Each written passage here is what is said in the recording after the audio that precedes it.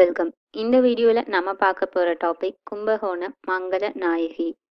அம்பிகையின் 51வது சக்தி பீடங்களில் விஷ்ணு சக்தி பீடமாக திகழ்கிறது கும்பகோணம் கும்பேஸ்வர் ஆலய மங்களாம்பிகை சன்னதி.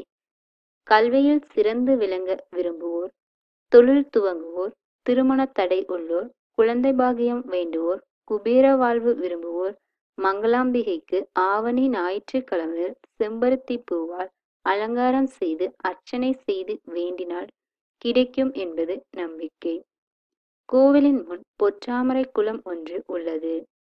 மங்களநாயகிக்கு மந்திரபீட நாளத்தாள் எனும் திருநாமம் ஒன்று உண்டு. சம்பந்தர் இவளை வளர்மங்கை என அழைக்கிறார்.